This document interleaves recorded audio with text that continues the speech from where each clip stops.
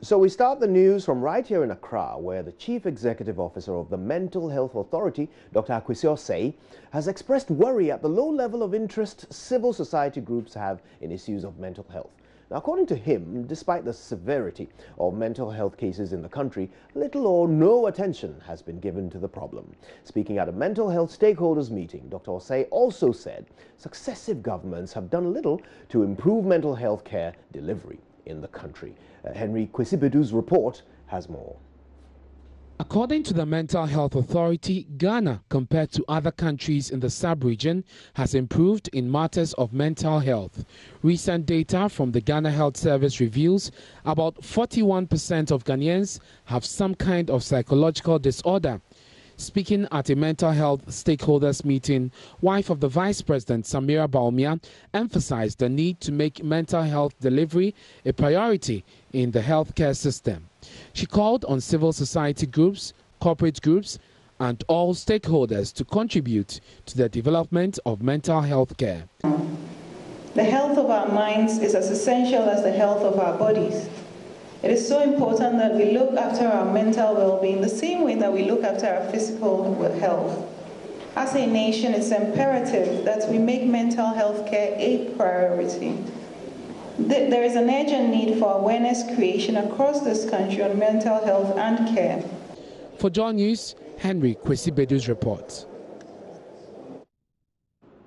The Inspector General of Police was spared sentencing on Thursday thanks to the intervention of the Attorney General. David Asante-Apietu had been found guilty of contempt by High Court Judge Justice Daniel Mensah over the takeover of a block of flats by the Ghana Police Service at the time its ownership was a subject of a court case.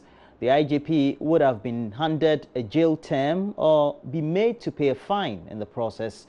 JoyNews' Joseph Akable is reporting from the court that though the police chief has been spared, his conviction has not been quashed. This issue has traveled from 1988 when a woman, Mrs. Agri, now deceased, filed a case against Redco Company Limited. She said they had failed to pay an amount of money owed her. She won the case as the court in a judgment attached the property, a block of flats at Medina in Accra. That is to say, if Redco fails to pay the money, the court will sell the property in order to retrieve the money for her. Redco appealed this decision but lost. Even before the court ruled on the matter, Redco gave out the property to the Ghana Police Service to house some of its officers.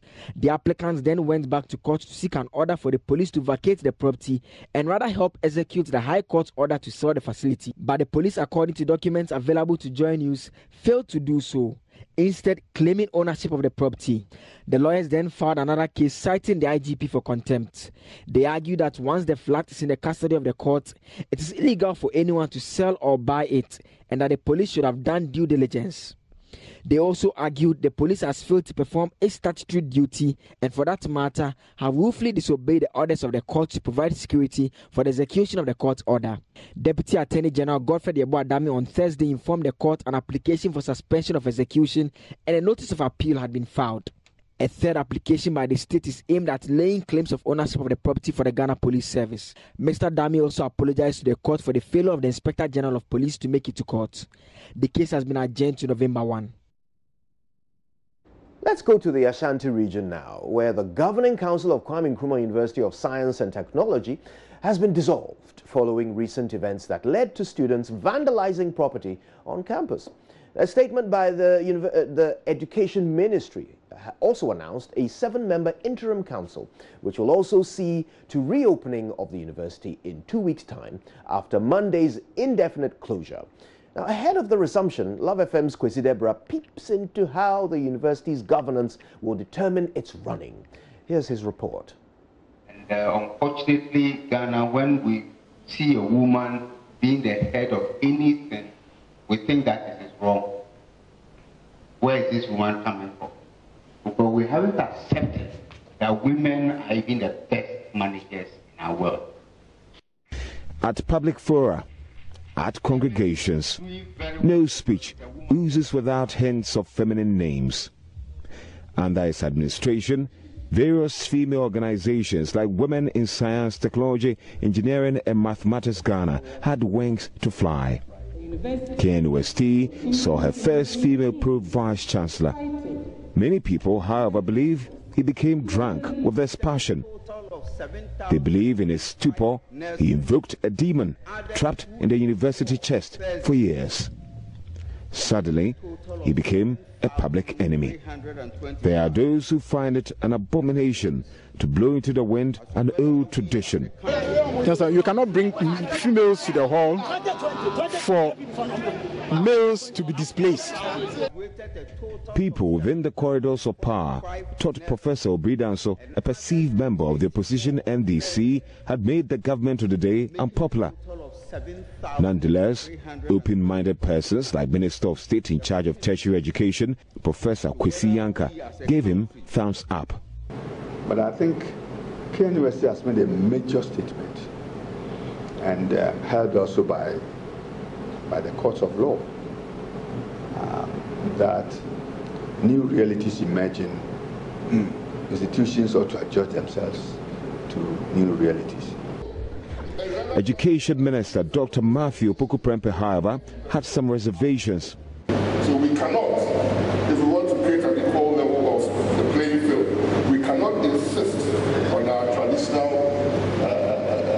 problems like Katanga or Unity, or for that matter, any hall in this university should be reserved for a particular sex. I don't believe Africa Hall, because Africa is not only made of women.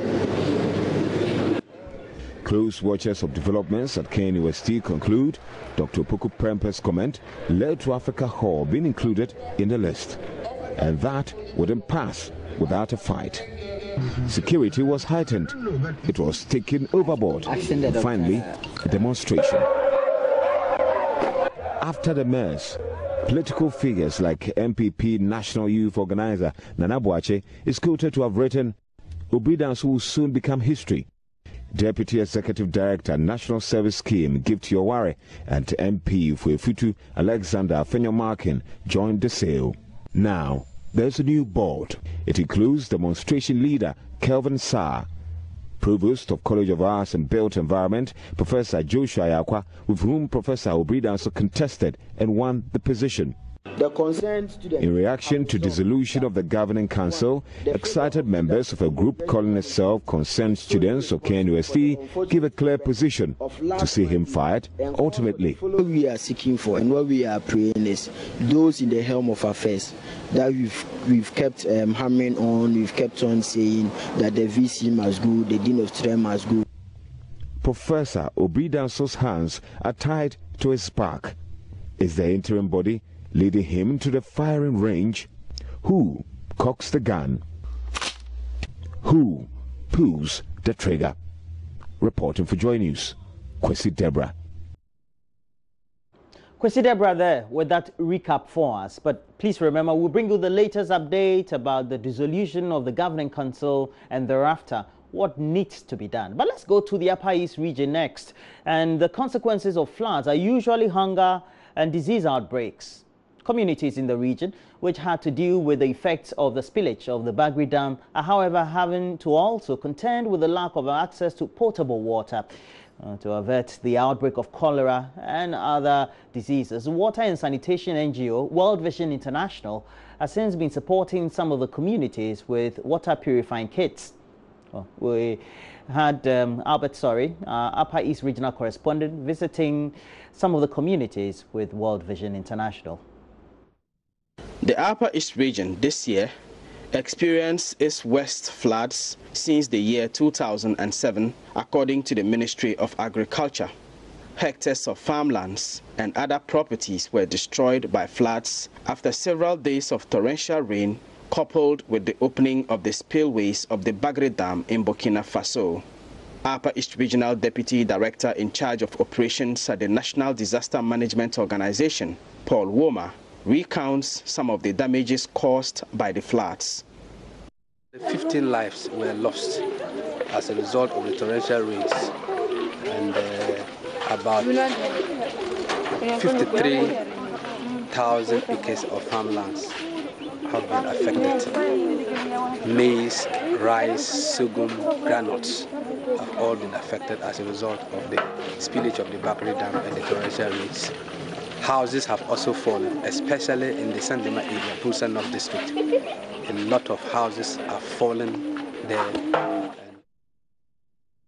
Among the communities worst affected by these floods is Kologo in the Kasana-Nankana municipality, where some sources of water are reportedly polluted in the aftermath of the floods.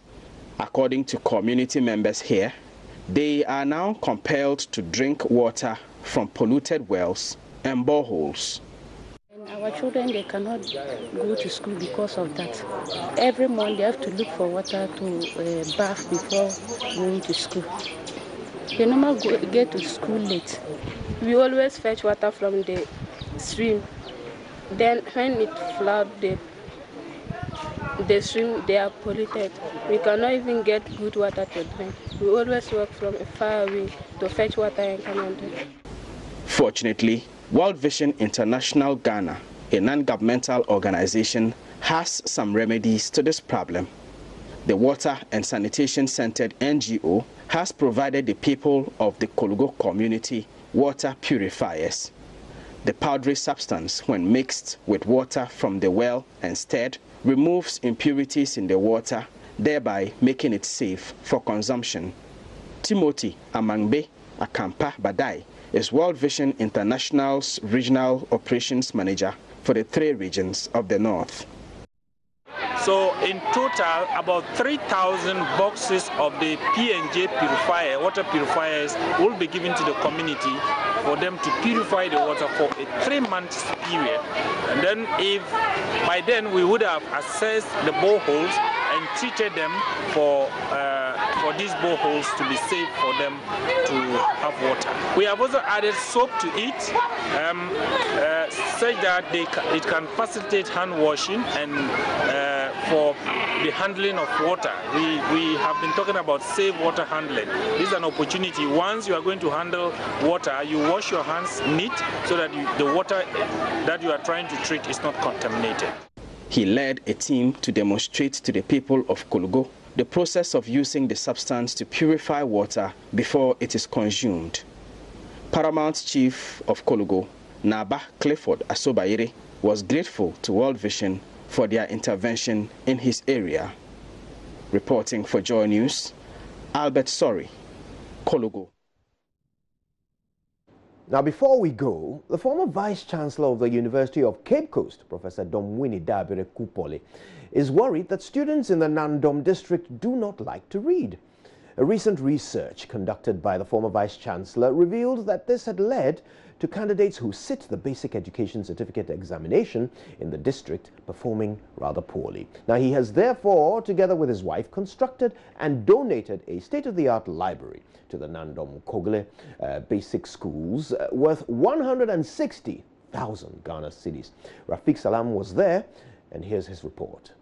Former Vice-Chancellor for the University of Cape Coast, Professor Domwini Dabire Kupole, started his journey of education in 1962 under this very tree here at Kogale, a community located in the Nandom district of the Upper West region.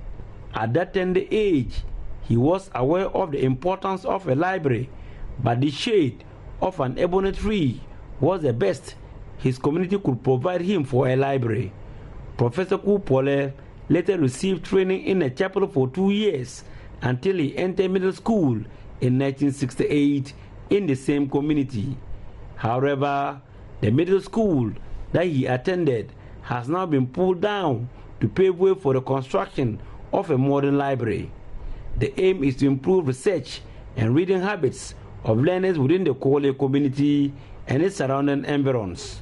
Now on retirement, Professor Kupole and his spouse, Dr. Alfredina Peng, have decided to take up the building of the new library because of a research that has shown that lack of reading was affecting the results of students in the area. It was revealed that a number of learners did not perform well. A number of them had poor reading skills, and a number of them could not even identify simple, very simple words, and could let alone pronouncing them. And so we were challenged to put up this library facility to encourage not only the children from the Koli community, but the children from all over Nandom district to, as it were, use it to improve upon their learning skills, upon their reading skills, and to upgrade their knowledge. It is a library equipped with a state-of-the-art facility and cost the couple 1.6 million Ghana cedis. The library has been dedicated to the late parents of Professor Kupole, Mr. and Mrs. Domini, for their efforts in seeing the professor through school. Stakeholders, including the Ghana Library Board, Ghana Education Service, chiefs and people of the area, converged at the Koli Basic Schools to witness the opening of the beautiful edifice. Also present at the salt ceremony was Interior Minister and Member of Parliament of the Nandom constituency, Ambrose Derry. My dear children, now is the time to read, not to drink alcohol, not to smoke cigarette or marijuana, not to take, what do you call that one? Tramadol. The results we get for the JSS this year are not good enough. They are worse than we had when we were in school. Professor sat under a tree. He got better results than some of you are sitting in rooms now. So this library is to correct that. What I want you to do now is to make use of this library. Reporting for JoyNews, Rafiq Salam, Nandom Koli.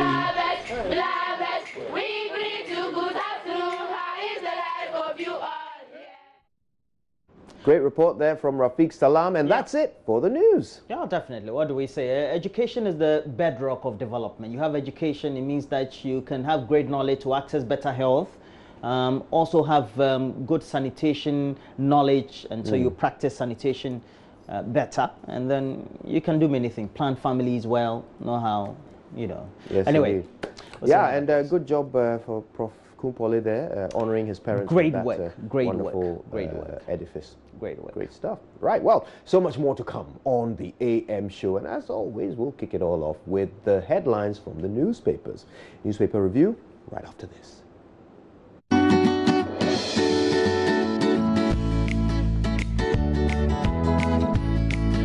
AM News Headlines was brought to you by Exeter Paracetamol, Ernest Chemist, because everyone needs a chemist.